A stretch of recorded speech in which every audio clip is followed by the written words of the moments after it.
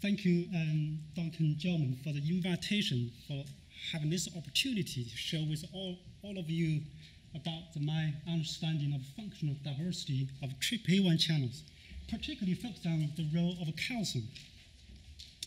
So TRPA1 is a member of trip iron channel superfamily with a typical architecture of 7 transmembrane domains and a pore domain formed between 5th and 6th transmembrane domain. It is a key damage sensing iron channels responsible for detecting a variety of harmful signals from the environment and internal bodies. So these iron channels have thus been involved in diverse medical conditions and diseases such as pain, itch, inflammation, and airway diseases. The diversified function of TRPA1 channels are tied to its activation by a range of stimuli, including noxious chemical and mechanical stimuli. The most notable is that TRPA1 can be activated by a large number of chemical aggregates containing over 100. So these chemical aggregates belong to 2 main categories: electrophilic and non-electrophilic aggregates. The electrophilic aggregates, such as AITC from mustard oil, are reactive and open TRPA1 through covalent modification of these cysteine residues on the N-terminals of TRPA1, and therefore any chemicals able to react with these cysteine residues could open the channels. However, in non-electrophilic aggregates, such as carbocoal from oregano plants, open TRPA1 through direct binding to the channels. So these mechanisms partially explain the diversified function of this iron channel. Another very important mechanism that underlies diversified function of a channel is calcium. TRPA1, of course, is the calcium-permeable iron channel. Activation of TRPA1, for example, by chemical aggregates, can cause increased intracellular calcium. Interestingly, calcium can then feed back to auto-regulated channels, with the low calcium promoting the activation of the channel, and high calcium promoting inactivation of the channel. Increased intracellular calcium can also arise from calcium release from the ER store due to either activation of PLC-coupled G-protein-coupled receptor, for example, by inflammatory agents bradykinin and histamine, or due to indirect effects of cold. Calcium-dependent activation of this channel, therefore, has been proposed as a very important mechanism that enables this channel to sense or detect inflammatory agents and cold stimuli. In addition, calcium has a dramatic effect on TRPA1 responses evoked by mechanical stimuli, but it's not known whether this TRPA1-mediated mechanical response are mediated by calcium changes. So collectively, calcium-dependent regulation of this iron channel is a fundamental mechanism that diversifies function of TRPA1 channels. But it remains unknown how calcium works on these channels. To understand the modulation of TRPA1 channels by calcium, we use a recorded TRPA1 occurrence using a chemical aggregate, carbocoal, which is a non-electrophilic aggregate. As you can see here, carbocoal elicited a progressively larger TRPA1 currents in the absence of calcium. However, when you include 2 millimolar calcium, TRPA1 currents will significantly enhance, though higher doses, such as 500 and 700 micromolar, cause much smaller currents. Apparently, it's due to a desensitization of the channels. So the analysis of this dose response curve from this experiment shows that clearly a calcium robustly enhanced basal sensitivity of the channel. As you can see more clearly, a marked left shift of the curve. To monitor TRPA1 activation by calcium in real time, we first activated a small TRPA1 current by the agonist curvacle under nominal 0 Kelvin. We then applied about 10 micromolar Kelvin shortly after 0 Kelvin. As you can see, applied Kelvin rapidly potentiated the currents. Increasing in applied Kelvin to half micromolar caused even stronger potentiation. However, further increases in Kelvin caused a progressive reduction in potentiation, as you can see more clearly from the summary of this experiment. So you may notice that at higher Kelvin, such as 1 millimolar, TRPA1 currents were rapidly desensitized. So this desensitization process presumably can explain the reduced potentiation seen in higher Kelvin. So to monitor a desensitization more accurately, we use a saturating dose of AITC and electrophilic TRPA1 agonist to fully activate channels at 2 millimolar Kelvin. As you can see, AITC rapidly and desensitized the channels. And this experiment, therefore, demonstrates that Kelvin can both promote potentiation and desensitization of the channels, with low Kelvin promoting the activation and high Kelvin promoting the desensitization of the channels. But the central question is how Kelvin works. Calmodulin is a well-known Kelvin sensing protein. It has been involved in regulating many ion channels, such as Kelvin ion channels. We then wondered whether calmodulin is a Kelvin sensing protein that modulate TRPA1 through binding to the channels. To test this hypothesis, we first test whether the TRPA1 binds to calmodulin using this calmodulin pull-down assay. As you can see from this plot, in the absence of Kelvin, calmodulin did not pull down TRPA1. However, a significant amount of TRPA1 was pulled down by calmodulin in the presence of Kelvin. As a positive control, calmodulin also pulled down TRPV1, although the TRP channels has already been known to be regulated by a calmodulin. Calmodulin is a Kelvin sensing,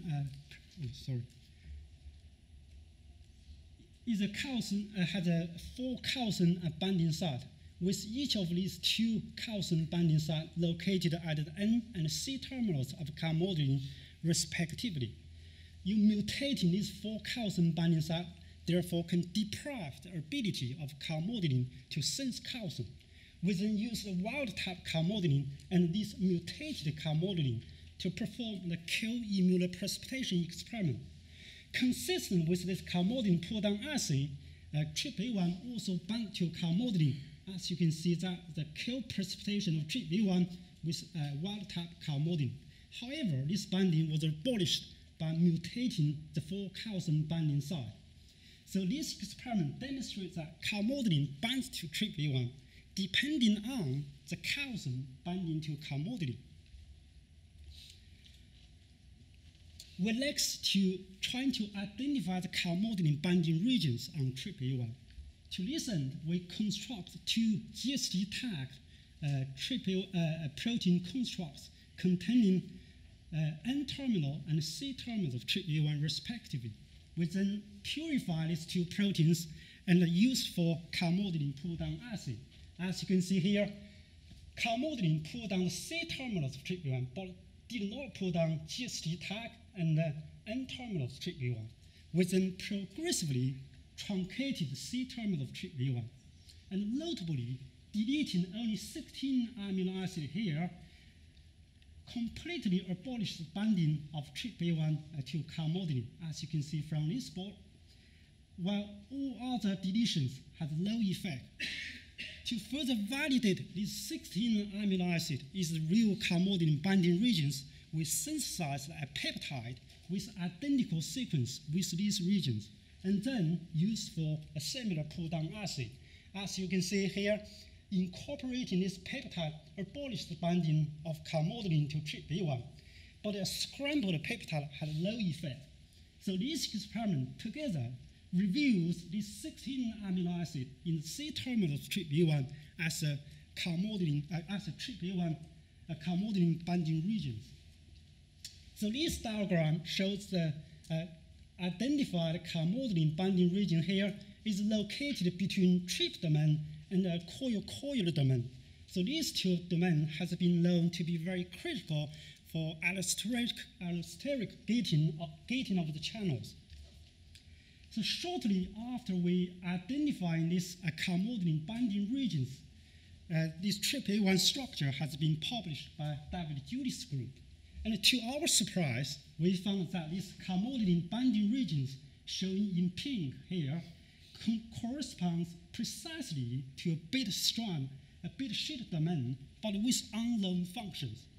And more interestingly, we found that this identified co-modeling binding domain was freely exposed to the periphery of this overall TRPV1 structure, and therefore making it possible that it can interact with partner proteins such as co-modeling. So this structural analysis also strongly supports the possible role of these identified co-modeling binding regions in modulating TRPV1 channel. To understand we next investigate the modulation, the role of co-modeling in the modulation of TRPV1 by calcium. So these are the dose-response curve plotting the TRPV1 inward currents evoked at the nominal zero calcium as a function of an agonist cortical concentration. As you can see here, overexpression co-modeling markedly enhance the basal sensitivity of TRPV1 channel. As you can see, a marked negative shift of the curve to the left. And this enhanced basal sensitivity of the TRPV1 channel, however, was abolished by mutating co-modeling binding site 1, 2, 3, 4. We then performed a similar experiment at higher 2 millimolar calcium. As you can see here, overexpression co-modeling, in this case, inhibited the sensitivity of the channel. As you can see, a marked right shift of the curve. And again, this inhibitory effect of co-modeling was abolished by co-modeling mutants. So this experiment demonstrates that co-modeling can promote TRPV1 activation at low calcium, but inhibiting ion channel at high calcium, consistent with a dual role of calcium in modulating TRPV1 channels. We then to examine whether co-modeling is critical for calcium-dependent potentiation of TRPV1 channels. So similar here, we applied calcium shortly after evoke a small TRPV1 currents on the nominal zero calcium. As you can see here, applied calcium rapidly potentiate currents. However, this potentiation was dramatically enhanced after overexpression co-modeling.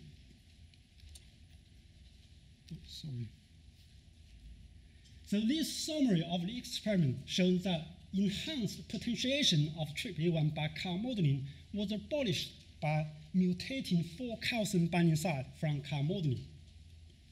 We next assess whether co-modeling also is critical for calcium-dependent desensitization of TRPV1.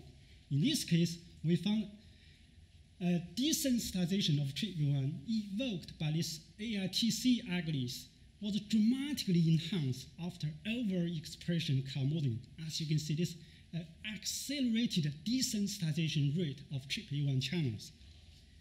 And this enhanced desensitization caused by overexpression co-modeling was abolished again by calcium-laking co-modeling mutants.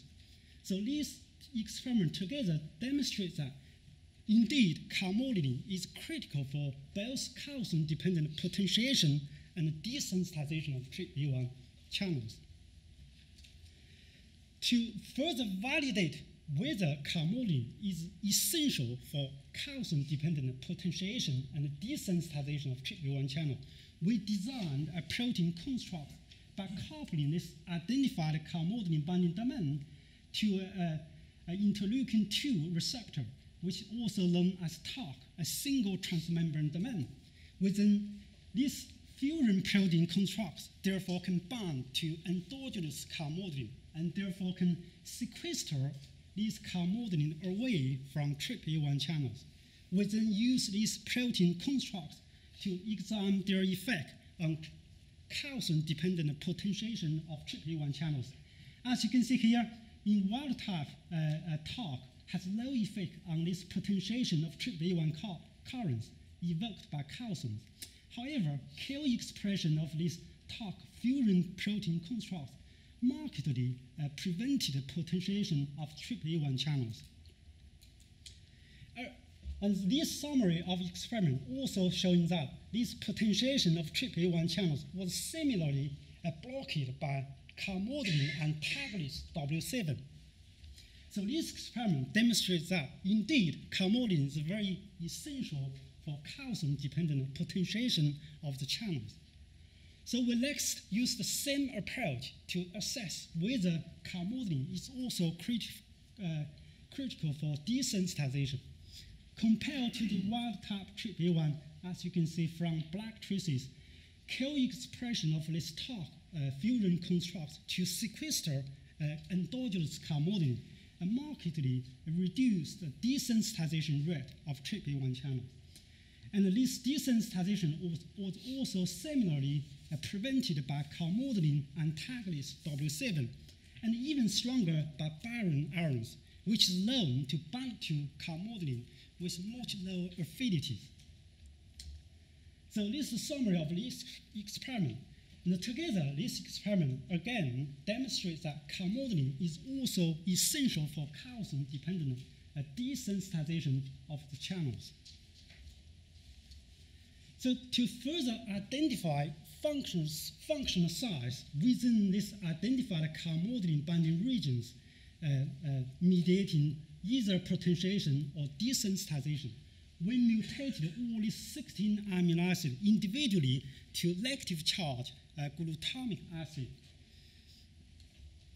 to rapidly disrupt the binding between TRPA1 and calmodulin. Here is a result from wild-type TRPA1. The top panel shows the potentiation of TRPA1 evoked by calcium. The bottom panel showing the desensitization caused by AITC. So mutating W996 here and P100, these two sites abolished both potentiation, as you can see here, and also significantly reduced the desensitization of TRPA1 channel. Mutating V1008, this size reduced potentiation, but also reduced desensitization. Mutating these triple line R residues almost abrogated the potentiation, however, had no effect on desensitization. And more interestingly, this desensitization observed from these three mutants here was rescued by overexpression calmodulin, as you can see from these pink traces. And therefore, these results showing that the reduced or impaired desensitization in these sites are due to diminished calmodulin binding and is not intrinsic to these mutants. Therefore, this experiment further demonstrates that calmodulin-dependent regulation of TRPA1 employ a distinct but overlapping set of sites on TRPA1 channels. So altogether, our results demonstrate that TRPA1 calmodulin is actually a calcium sensor that enables TRPA1 to sense and respond to different levels of calcium distinctly, and therefore imparting functional diversity of this function to the channels. So this is just a summary of all these 16 amino acid mutants, which I've shown in earlier slides. So based on our results, we propose models for explain calcium-dependent regulation of TRPA1 channels. So activation of PLC-coupled G-protein coupled receptor causing rises of intracellular calcium due to release of calcium from the ER stalk. Calcium increase can also caused by extracellular calcium influx.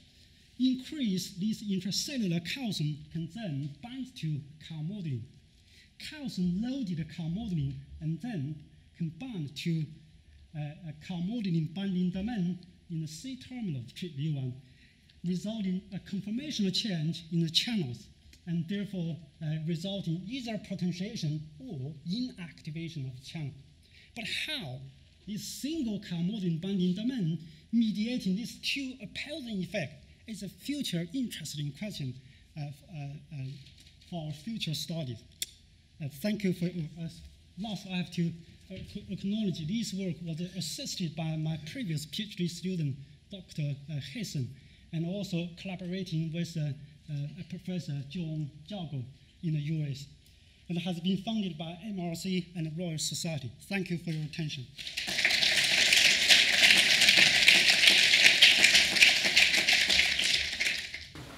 Thank you very much.